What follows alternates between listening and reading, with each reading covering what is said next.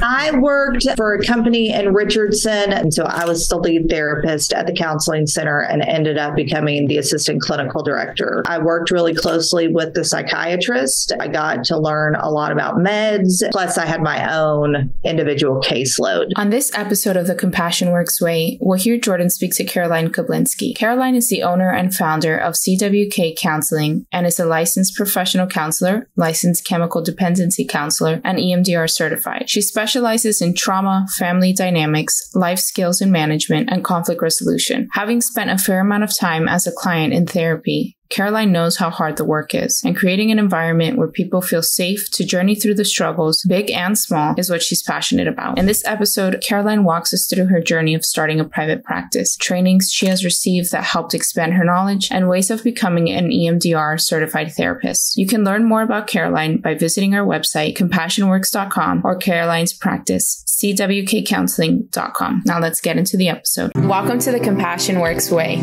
featuring insightful discussions, inspiring stories, and expert interviews on mental health, building your practice, and personal and professional growth. This show is brought to you by CompassionWorks, your hub for therapists, mental health professionals, and seekers of holistic healing. Your host, Jordan Schaefer, founder of CompassionWorks and licensed EMDR therapist. Together, we'll create a world where compassion and understanding transform lives. CompassionWorks, empowering therapists and transforming lives. Now let's get into the episode. Okay, well, and what I wanted to talk about was it would be, I think there are two things. One, you have a private practice, right? I do. So I think people are interested, people starting out, in how to start a private practice. Okay. So that could be one topic. And then another one is, since you became EMDR trained, how did EMDR change your practice? So those okay, two things. Yeah.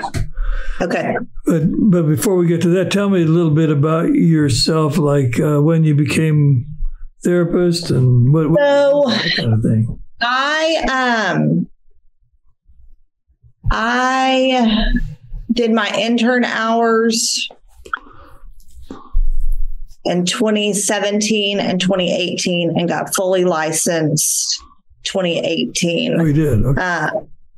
And so I started working out. I started working in an inpatient kind of facility. So I spent, I got all of my hours in the shortest amount of time that you could do because I was lucky enough to get a paid internship. So I got fully licensed at the end of 2018, and I went through EMDR, the basic training, I guess in 2017, maybe that summer, I think, when it was in, at that hotel that's on like Parker or something. I think that's when it was. No, Brittany was in the first one, but I don't remember if Brittany was still there with you when I did basic training. Yeah, probably. So Holiday Inn maybe. Yes. Could be that, or was it in Plano or Allen? I think it was in Allen. Oh, was it? I've done other trainings with you in Plano, but I think that one was in Allen. Oh, okay. Okay. These many years ago. And so since then, I've done 4 or 5 advanced trainings with you, I think, with CompassionWorks. Yeah. Probably AJ Popke and maybe Roger. I missed out doing his. I did,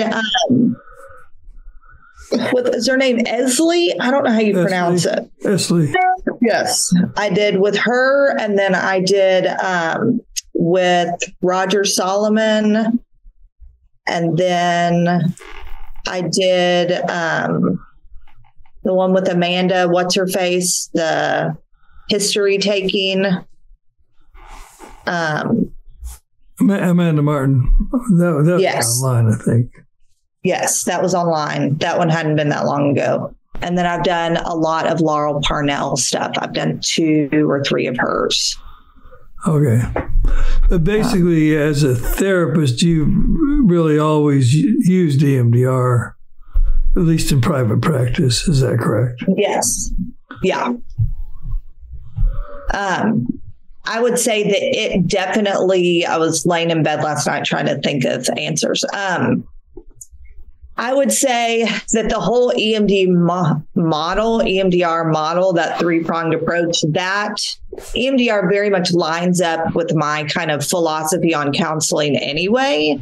And so getting more training, I think, has just made, even when I'm not doing EMDR, I'm using EMDR techniques with people, regardless of whether or not I'm doing bilateral stimulation. So, yeah. Well, so, but you consider yourself an EMDR therapist? Is that mostly what you do? Or? I don't know if that's mostly what I do. Okay. I would say it's probably half of what I do. But the rest would be talk therapy. And I've also done some IFS stuff. And so I think that kind of, you can use that in EMDR. And so I do that. Yeah. That's good. So, yeah. Well, how has it informed your private practice? I mean, does it help with trauma, that kind of thing, or?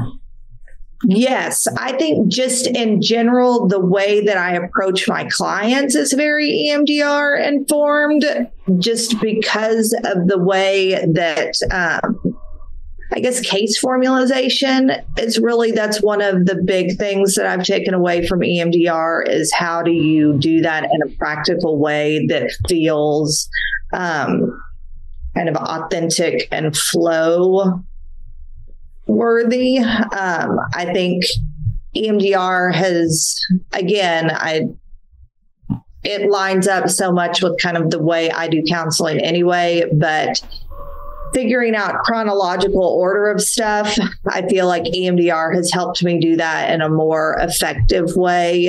And thinking through, okay, what's the first and the worst? And then also, and thinking of how we set up targets to think through, okay, what are the main themes here kind of throughout their lives? And what are the different situations that have, been kind of created or self-fulfilling prophecies from that? And then also their life, you think, or directed their life? Yes. I think that I definitely kind of in the beginnings of stuff am trying to figure out what the themes are. Like, obviously they send in their paperwork and that kind of stuff, but figuring out in the first couple of sessions, what are the main themes that we're working on? And then categorizing case plans, case note planning, based on that is more kind of, and at this point I can do it in my head, but at the beginning, my notes were much more probably structured than they are now. And also one thing that Esley that I really love is, instead of the negative belief, she would say, what is the lie that you have believed?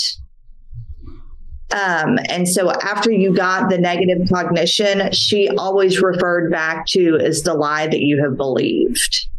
And I think that just really reinforces that that's not true, just with that verbiage. And so that's definitely something that I use, whether I'm doing EMDR or not. It's funny how we pick up different things. I don't remember that, but.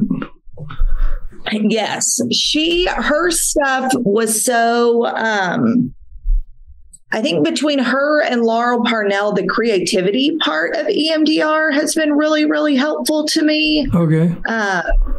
With, in the beginning, I think of EMDR as you have to learn to paint by numbers. And so you're going through the 8 phases really strictly, and you're not having interweaves and all of that kind of stuff. But then as you do trainings, as you get more information about it, you figure out like the art form of EMDR.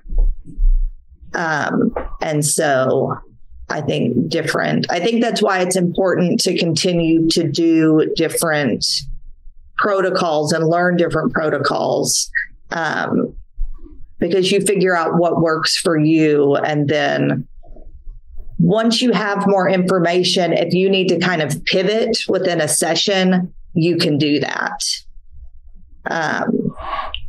So that's my big thing, I think. I have definitely, when I started, I had a lot more, trying to think of my first EMDR clients. It was just a lot, it was way different than the experience I have of EMDR now. With my clients, just as far as being able to keep things contained and seeing when clients are like, when clients at the beginning, everybody is scared that they're going to do EMDR incorrectly. And so that's kind of a hump that you have to get over. And I think that really doing psychoeducation in the beginning with people is really important to try to reassure them of things. I also think it's really important for EMDR therapists to have done their own EMDR work, because then you can explain it to your clients. And depending on, how much self-disclosure you have, you can explain from your personal things, or you can explain it from a point of, this is what happened with another person. But I think it's really important to be able to give them examples that you have experienced, to reassure your clients that they're doing it well. I think the other thing that happens is you start to, you told me about that training that I never finished, but the window of tolerance. Yeah. I thought that was really, really good about being able to notice when your clients are moving in and out of that, and when it's okay and when it's not. That was the Craig Penner. Yes. Training, right? Yeah. Workshop. It's online. Good. Okay. Yes. So he gives you information on how to actually interact with clients to know if they're moving, where they are in the window of tolerance. Yes. I thought that was a really helpful one. Oh, good. Well, and again, that's one that I use even when I'm not doing BLS with people, like just working with people. I mean, I think that's another way that EMDR really informs the way that I do therapy, is just these different techniques that you need, in everyday counseling. Well, and we think of EMDR as more than just the bilateral stimulation. Bilateral, yes. We think of it's more than just a standard protocol. It's the history, the way you take a history, how you get clients ready to do the work. Yes. And what you do after you've done it, all that's really a method through which you operate, or a treatment model. Yes, that's kind of the nuance. Yeah. And you work from that. Yeah. But so in your training to become a therapist, basically, did you work in a hospital then? Is that what I worked for a company in Richardson they have 3 sober living homes, and then a counseling center. And so I was the lead therapist at the counseling center and ended up becoming the assistant clinical director while I was there. But I worked, because of the way the program was set up, I worked really closely with the psychiatrist. And so I got to learn a lot about meds and that kind of thing. And so it wasn't inpatient, but it kind of almost was, just because of the level of involvement. I ran the IOP program, which was Monday, Wednesday, Friday, 9 to 12. and wrote that curriculum. And so I was interacting, plus I had my own individual caseload. And then I would do weekly phone calls with family members. So I also did a lot of family work there. And at that time, though, you were not doing EMDR, is that right? I was doing EMDR. Oh, okay. I did EMDR during my intern hours. And so I was doing EMDR the whole time I was there. Okay. And one thing that I ended up doing, I've done some sand tray work. And during one of the things that I was doing while I was doing sand tray stuff, that's when I did, or before then, at some point, that's when I did Esley's thing. And so in working with populations where you're kind of having to beat people into submission to do therapy, you have to get creative. And so when I would start with EMDR and get people to kind of, people that are not willing participants in therapy, I would get them to create situations with a sand tray, and then that would be the picture that we would use to start processing. Okay. So that was another, creative way to get people prepared to start EMDR. So I've been using EMDR techniques and doing EMDR the whole time I've been in practice. Okay. Yeah. And that's Esley Carvalho. She's in Brazil, but I think you can find trainings that she does online. Basically, she's very creative, right? Very creative. That like museum protocol, I thought that was really, really good. Her way that she draws the brain, I think, is really helpful.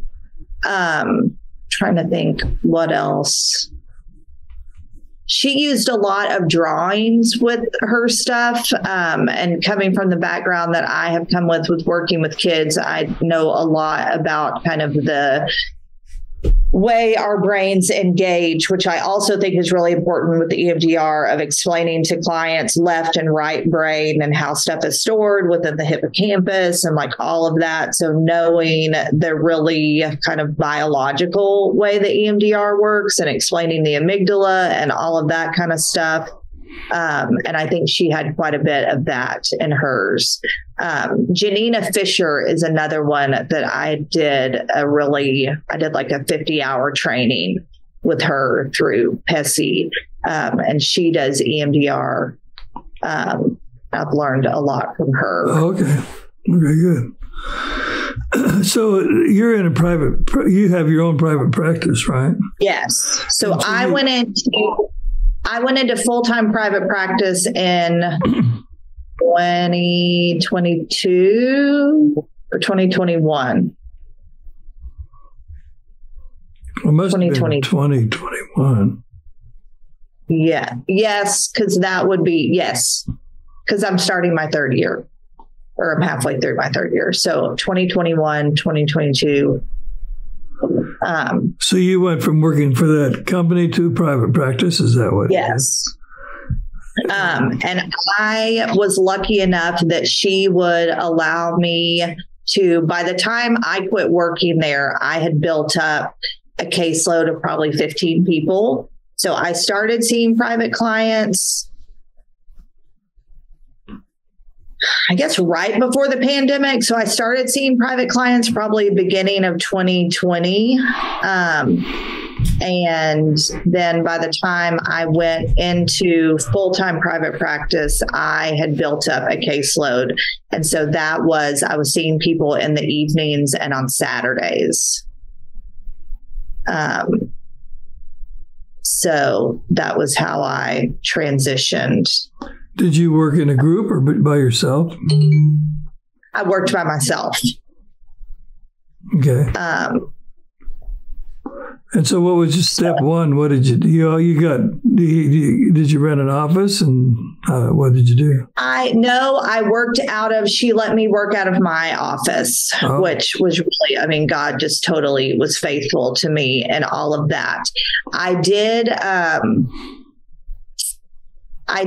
the beginning, I would do a little bit of office sharing. I had a friend that had gone into private practice, and her office was not far. And so she would let people rent out her office on the weekends. And so sometimes I would do it there. I mean, I think that's probably the way to go if you can financially do it. On the different DFW counseling pages, there's people on there all the time that are posting offices that are for office share, and you can rent them, by the day. It's like a hotel. You can rent it by the hour. But you can, there's people on there that are always saying that they have offices for rent, for part-time to do office shares. And I would think, and they're usually really nice. And so that to me would be the way to go if you're not, especially if you're not in the counseling field or don't have somebody like me that's going to let you use your office. So that would be, I think, the easiest and most economical way to start. Okay. And any other tips for people starting out? I would say to make sure, even if you're done with your supervision hours, to find some sort of consultation group to be a part of. Because especially in the beginning of private practice, it can be really scary and really isolating. And so now with the pandemic, there's so many online things that you could be doing a consultation group with. And that's one of the things I really liked about CompassionWorks is the way that they connected you with consultation groups. Because there's still some people that I talk with from doing that. Oh, okay. So I would say for sure, make sure that you're connected with a group of people that you can bounce ideas off of, that you can do case conceptualization. I would try real hard to find a mentor. That even if it's like you're paying them to be your mentor or something like that, to find a mentor. I would say another thing that's probably helpful in the very beginning is talking to someone that knows about small businesses, because they're going to be able to help you set your practice up in a way that works. Another thing that we have an accountant that does all our taxes, and she set my company up. My father-in-law set up my PLLC, which is good because I'm just an employee. And so if anything goes wrong, people can sue me, but they can only take like the stuff in my office. So I'm an employee of CWK Counseling. And so then our accountant set up CWK as an S Corp. And so that has a lot of tax benefits of being able to write stuff off, and you're an employee of the company. And so that keeps your taxes that you have to pay and all of that, makes it much more manageable at the end of the year.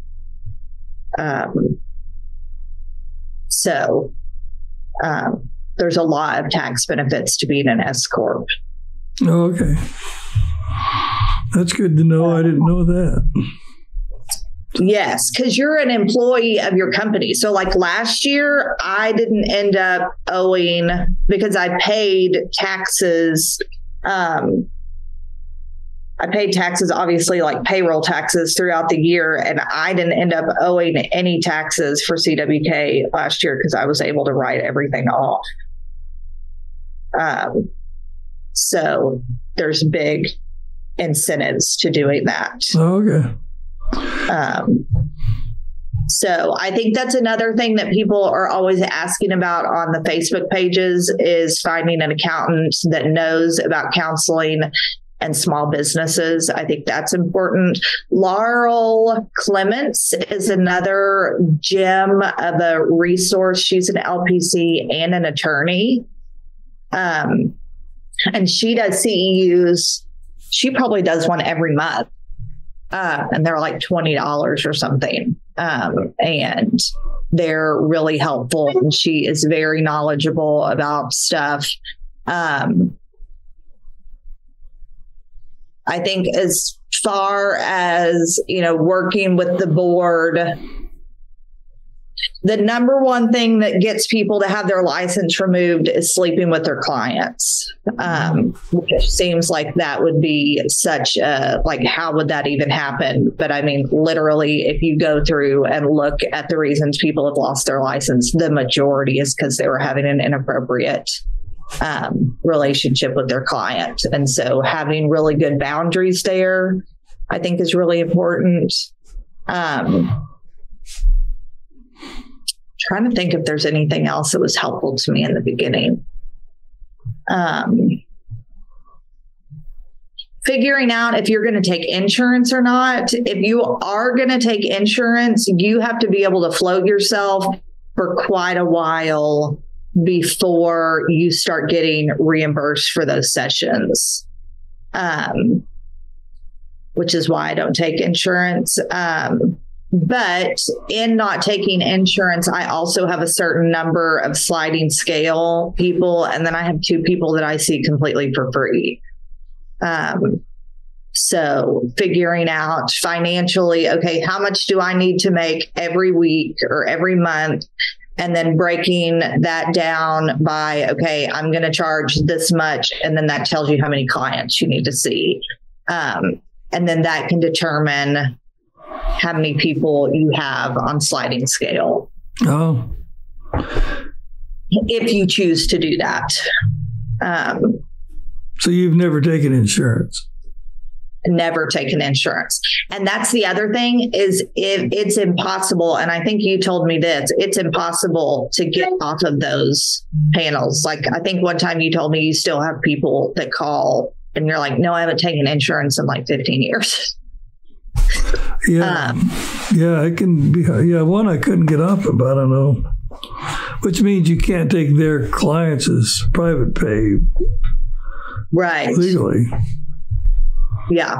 So that's weird. So how do you get clients? Where do your clients come from? I would say the majority of my clients are word of mouth. I have I've made some really good relationships with other therapists that I get referrals from, but the majority of my clients come from other clients telling them about them, telling them about me. And people that have seen me previously will recommend me, or I have people, that know each other. I also see families because I have a master's in marriage and family therapy. And so I see couples and families, and I think that MFT kind of standpoint, that's kind of one of the tenets of the way that I practice. And so, I think that it depends on the therapist if you can, because your job in therapy is to align with your client. And so if you're there, as a couple, your alignment is with their relationship. That's what you're doing. But depending on your ability to separate, I see different members of families. I have one family that I've been working with right now that I see the mom, the son, and the daughter, and I do family work with them. But some therapists, they wouldn't be able to compartmentalize that. And so that wouldn't be a good fit for them. Mm-hmm. But it just kind of depends. on how you do with compartmentalization. I think that's another thing that therapists need a therapist, because secondary trauma is a very, very real thing. And especially when you start out with EMDR, when I started seeing clients that had sexual abuse, I remember the first client that I saw that had been sexually abused as a child. It was really, really, really hard for me. And so, as you get more complex cases, as your skin kind of thickens to them, and your skin is never fully thick just because countertransference is a real thing. But, especially with EMDR, because it's trauma focused, like that's the whole thing that we're doing. And so having your own therapist, I think, is really important. And that's the other thing. I think you need to have done your own work before. And that's one of the things that hopefully they're learning in grad school, because if you get into therapy, and like so many people get into this field because they're, they want to fix themselves. Right. And so if you haven't done your own work, you're going to be reenacting and working out your stuff on your clients, which is extremely unethical.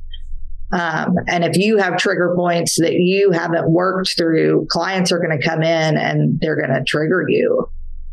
And so I think that that's another really big thing to make sure that, especially when you're starting out. Which again is, I think, why it's really helpful for therapists to have done EMDR, because it gives you a whole different appreciation for the process. And what clients are going through.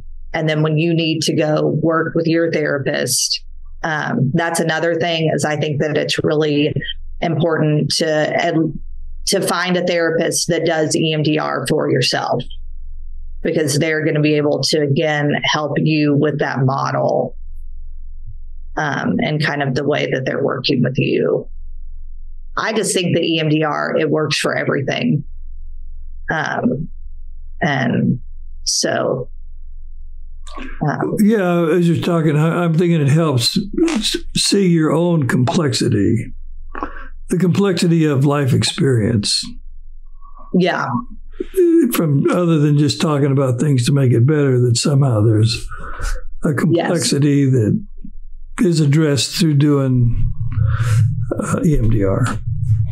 Well, and I think that the thing that really blew my mind when I very first started is that you are bringing something to your clients that is going to give them true relief. Like, I know that I was in therapy off and on for 17 years, working through stuff with my mom. And then I was a guinea pig demonstrator the first weekend with Brittany, and we did, I did work around my mom. And I mean, that still is something that that still is life-changing to me. Oh, really? That one session? Yeah. Wow. Yeah, wow. So, that's pretty, it is amazing, right? When it's amazing. Yeah. And that's not to say that talk therapy isn't helpful, because I had a ton of insight into doing that. And so, a 30 or 40-minute deal, I had all the tools I needed to go in and do that, which is, I think, why preparation and history taking and all of that is so important, because it helps your clients to be more informed when they do EMDR. I think that that's, really important. Now, are you a consultant? Did that ever come through, or I don't remember? No, because I couldn't figure out how to make it worth my while to find people to do groups. But I mean, also, you would probably just learn a ton from doing CIT stuff, that even if you didn't have a group, I mean, that would be helpful. Well, in talking to you, it seems like you'd be a good person to consult with. I guess you can still do consulting, right? I mean, I do have people, especially that are starting out with EMDR, that know how much I love it and know how many different trainings that I have done. And I do get people asking me questions, which I guess is consultation. I probably shouldn't be doing that, though, should I? I'm not certified to do that. You can do that. You can give ideas. No, sure. But yes, I love talking EMDR with people because I think you just learn so much from the way other people do therapy, and you can kind of get those nuggets from different people. I did my first 10 hours or 9 hours. I don't know. I did the first part of my hours with CompassionWorks and with Vanessa Vauder. Is that how you say her last name? Right. I did with her. And then the rest of them I did with Carrie Foote, who she is so skilled in EMDR. I learned a ton from her. So she was another person that somebody told me about in a CompassionWorks, because there's different. Go ahead. Help with trainings. Okay. You met her at one. She, that's the other thing that I think is really cool about EMDR is it's not people's personal therapy philosophies are there. And so you are getting different people's, the way that EMDR fits into their specific theoretical point of view. And so I think that that is really helpful in learning how to do EMDR for you once you have down the standard protocol. So, yeah. What other trainings do you think? So if somebody's a new therapist coming out of grad school, starting out, you know, they know they need to learn more than what you know, which is always the case. What kind of trainings would you point them to, or areas of interest?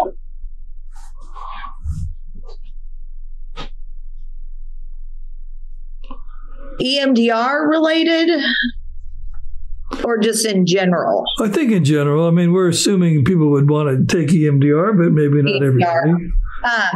I think Gabor Mate, I've done several of his things. Oh. I think that he and his videos that he has on YouTube, I think are really helpful from the way that he views trauma. And I mean, his whole thing is compassion. And so I think he's a big one.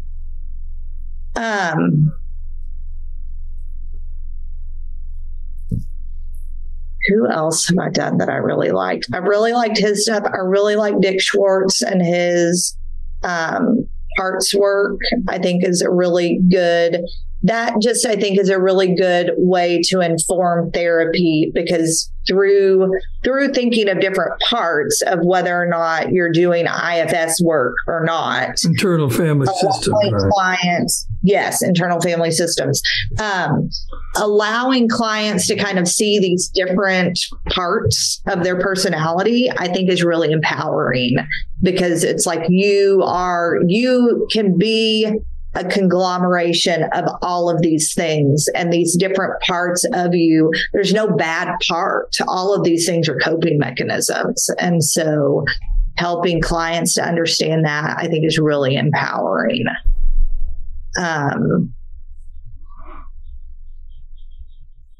What else? I think motivational interviewing, if you can find some sort of workshop on that, that is huge. Because that just does, I think that's just really helpful information to have. I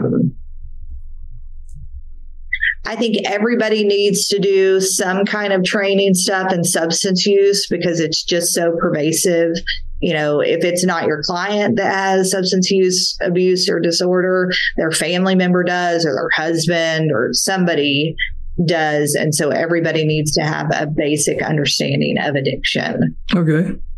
Good idea. Yeah, I would say those are kind of my big. Psychedelics is another one that's coming into vogue. And so having some understanding of that, I think, is interesting and is going to be more important as time goes on, especially with ketamine clinics popping up and having some information about that. So I get a lot of clients asking me about that.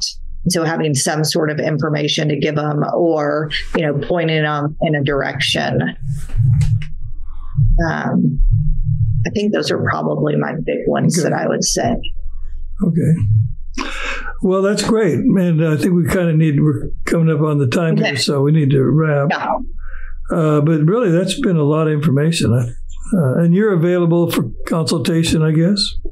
People. Yeah, I love to do all of this stuff. I love to talk therapy. So I want to be careful. So I notice you have Caroline Kobylinski here, but you go by Caroline Watson, right?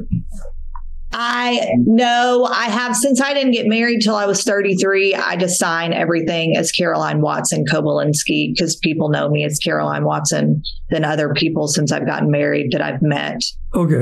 So I go by Caroline Watson Kobylinski. Okay.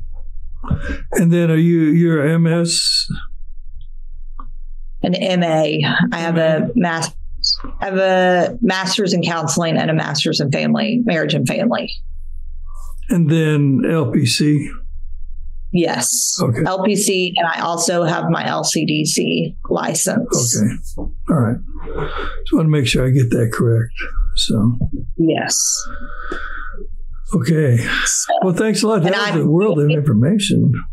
Okay, good. I'm doing supervision training in September. So hopefully by the end of the year, I'll be an LPCS. Oh, I see. Okay. Okay. So that's my thing that's in the pipeline. Okay. But yeah, I love when people reach out to me and we can talk through stuff because I think there's a lot of bad therapists out there and you don't want to be the one that messes up your client. And so making sure that you're having good people that are pouring good things into you, I think is really, really important. Okay. All right. So, and are you on Psychology Today, probably? I'm not. I was on there for a while and it wasn't helping me at all. Oh. But yes, my website is cwkcounseling.com. And that has all my information on it and some different blogs that I've written. There's actually an EMDR blog that I wrote that I think is really helpful just in kind of helping people get verbiage to use. And that's stuff that I got from CompassionWorks. I think that I wrote that with. So, okay. Yeah. What's your website again? CWKcounseling.com. CWK Counseling. Okay. Yeah. All right. Well, thanks a lot. That's great. Yeah, I'm happy to. Okay. I can't wait to read this when it comes out. It's going to be, it'll be audio, video. Oh, awesome. You'll be live and in person. Okay. I'll make sure. I'm glad I didn't curse. Okay. Thank you very much. It's good to see you. Yeah, good to see you. See ya. Okay. Bye. Bye.